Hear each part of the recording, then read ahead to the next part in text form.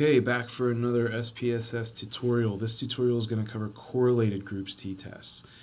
So remember that in a correlated groups or a paired samples t-test, we are comparing to, we're looking to see if there's a difference between two groups of observations, but those groups come from the same participants. Okay, so we're interested in two groups of variables that are measured in the same people at different times.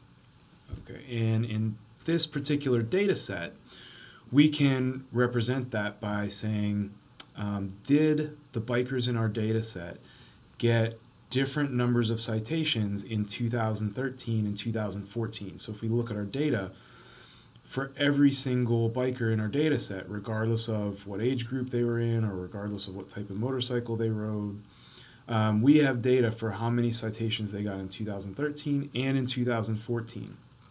So what we can do is say, on average, were there more citations in 2013 compared to 2014? Were there more citations compared to 2014 compared to 2013? Or more generally, can we say, was there a different number of citations in 2013 and 2014? Okay? So let's talk about how we do that. So in SPSS, we go up here to Analyze. We go down to Compare Means. And then we move down to the fourth option, which is Paired Samples t-test. I click on that. And now I want to point out that SPSS, this is going to look a little different than other things that we've done in SPSS.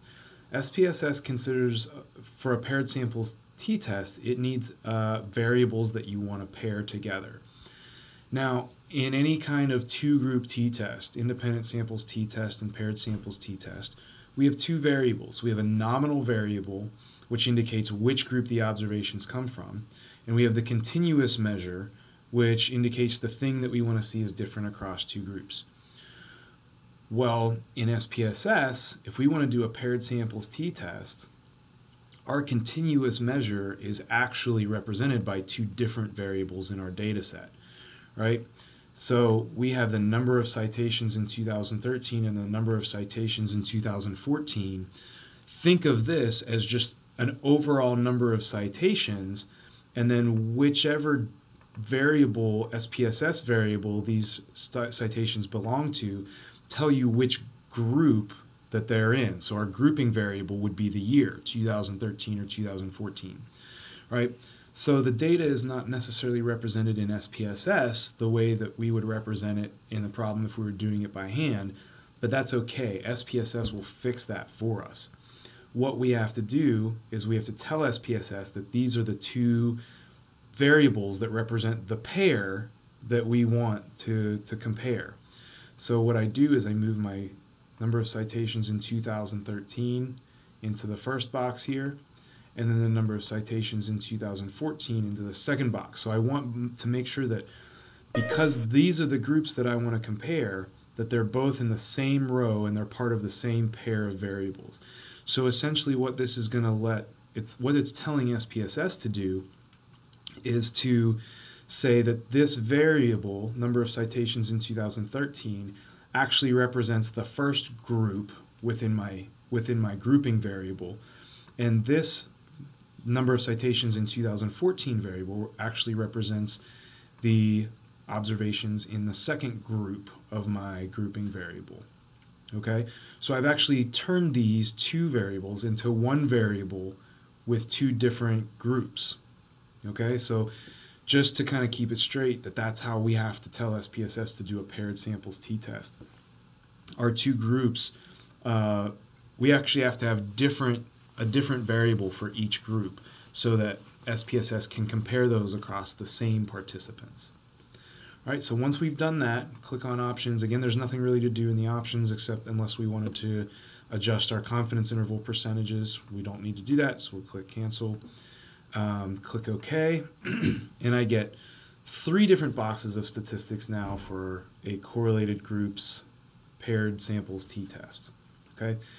The first box just gives me my basic descriptive statistics. So for each of the two sets of observations, I get a mean, a sample size, standard deviation, and standard error of the mean. So the average number of citations for all of the 120 bikers in my data set for 2013 was 3.83, and in 2014 was 3.13. Again, there's 120 participants total, so I have 120 in each group, but we'll notice later that that doesn't turn into a sample size of 240. My sample size is still 120. I just have 2 observations for each. Okay? And then the standard deviations and the standard error of the means are represented there. The second box I get is actually, it gives us a correlation. Now we haven't covered any correlations yet, so we're just going to kind of skip over this box for now. But this is actually representing the correlation between these 2 variables, the number of citations in 2013 and the number of citations in 2014. It would tell us whether there's a correlation between those 2 variables. But let's skip down to the paired samples t-test box. So what this gives me is, it gives me my difference variable. So what this mean in the first box here represents is the average number of citations in 2013 minus the number of citations in 2014, right? So this is actually the mean difference. And so positive numbers would indicate that on average people had more citations in 2013 than 2014, and a negative mean would indicate that on average people had more citations in 2014 compared to 2013, right? Because we're taking 2013 minus 2014. We get a positive number, which indicates that people generally had more citations in 2013, and we can kind of confirm that by looking at the means of the 2 groups up here. The mean of 2013 was actually higher than 2014. We get a standard deviation for that mean difference. So the standard deviation was 2.88, or close to 3 citations. We have a standard error of that mean. We get the 95% confidence interval of that mean difference. And then we get our t-observed value, right? So this is what we care about for our t-test. Our t-observed value is 2.66. That's a positive value, again indicating that the citations were higher in 2013 compared to 2014. We get the degrees of freedom for that t-test, 119. So I'll just, you just point out that that's our sample size of 120 minus 1. And remember that the fact that these both have sample sizes of 120 in a paired samples t-test just means that it's the same participants in both groups. We have 120 total participants. We had 2 different measurements for each of those participants, and so our overall degrees of freedom is 120 minus 1, or 119. Then we get our p-value, our significance value. P-value is 0.009. That's less than 0.005. So there's a very low probability that my null hypothesis is true. In this test, my null hypothesis is that the mean difference equals 0 in the population. And so this low p-value says there's a very low probability that the mean difference is 0. And so I would reject that null hypothesis, and I would conclude that there actually is a difference. And based on these statistics I see, the descriptive statistics I see in the first box and this mean difference here, what I would conclude is that in general, all bikers got higher numbers of citations in 2013 compared to 2014, right? A couple of final things to point out on t-tests, and this will apply to t-tests in both the independent samples t-test and the paired samples t-test. Number 1 is SPSS doesn't allow us to do directional tests. SPSS by default only lets us do non-directional tests. This isn't totally problematic. We can get around that, but we have to do a little work by hand to get around it. So let's say we wanted to do a directional test. Let's say we wanted to predict that people got specifically higher numbers of citations in 2013 compared to 2014. All right? Let's say that that was my alternative hypothesis from the start. What I have to do if I have a directional test in either a paired samples or an independent samples t-test is I have to remember that whatever my p-value is down here in this significance column, see, it tells us here it's two-tailed, but we want a one-tailed value.